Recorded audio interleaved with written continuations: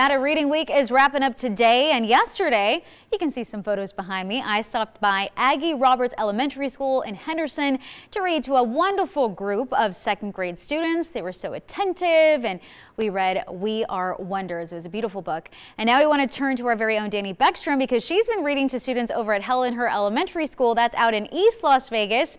And Danny, it's so great that I know it's coming to an end, but it's so great that we've been making this big push to make sure kids stay engaged and continue reading beyond this.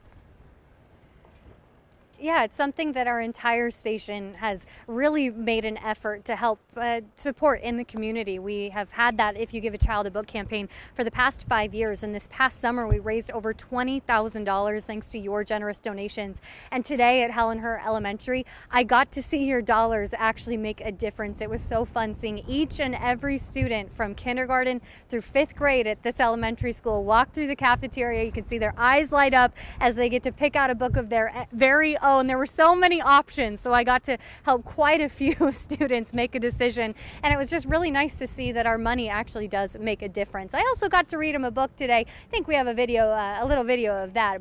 Stand Tall, Molly Lou Mellon was the book I got to read, and really just such a fun afternoon. And although we have distributed the books for last year's campaign for If You Give a Child a Book, we are always working toward next year's. If you're willing to donate, if you have a few extra dollars, all you have to do is text KTNV to 345-345.